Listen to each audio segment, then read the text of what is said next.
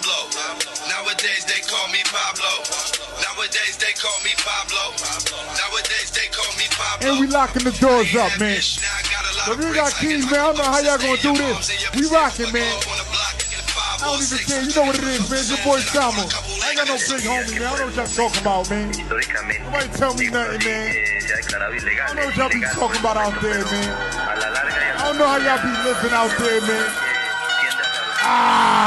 Let's get straight to this video. I read when I was 11, trust. I loved it. I ain't never pressed charge. I'm gonna do you like baby them did me.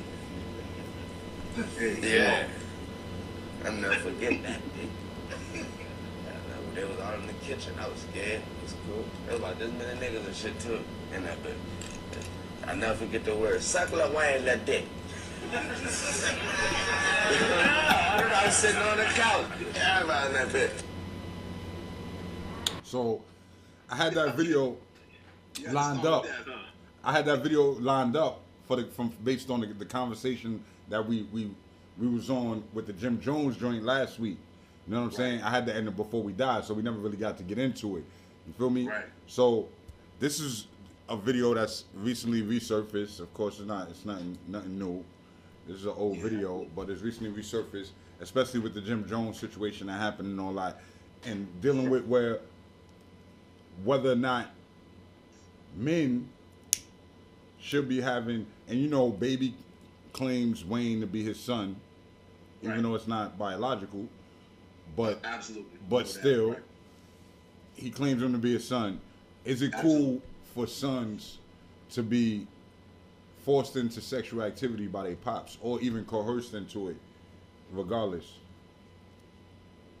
Right. Now I got you right. Yeah, I got segueing into that. Well, I don't think even going back to what we spoke about before, I don't think forced into it or coerced is the right thing. But I think, like I said, you know, father and son, like biological or not, if you have that father and son relationship, I think it has to come through discussions. Now, if you have the discussions, your son is expressing to you, you know, that he's ready for that, you know, or he might have a little girlfriend and don't really know how, you know, think they might have a little situation where he don't really know what to do. Like, I think it just has to happen naturally. And there has to be a certain context to it. Like, absolutely. Because that's my thing. Like, I don't feel like I feel like anytime family members are engaging in sexual activity, that's a form of incest, whether they're doing something together or not. You know what I'm saying? That's just my opinion of the matter. Now, I feel like if you send your son, to go in the next room to get some head, like remember the little Boosie shit was going on. He got his son some top for his birthday or something like that. You know what I'm saying? So I just feel like that's a form of sexual abuse that don't really get talked about, because usually it's a how you say it? What's the word for it? A double standard. You know what I'm saying? When it comes up to boys and girls, you know what I'm saying? Right. And well, you know, incest. Let's be clear. Incest is when two family members is engaging in sex with each other. So that's a fact. But I say that's why I said.